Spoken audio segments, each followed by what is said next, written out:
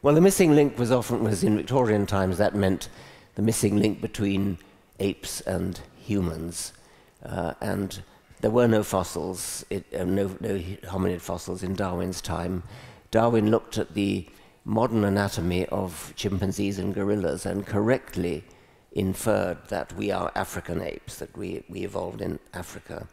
And since that time, of course, there have been lots and lots of fossils discovered in South Africa, in East Africa, and even North Africa.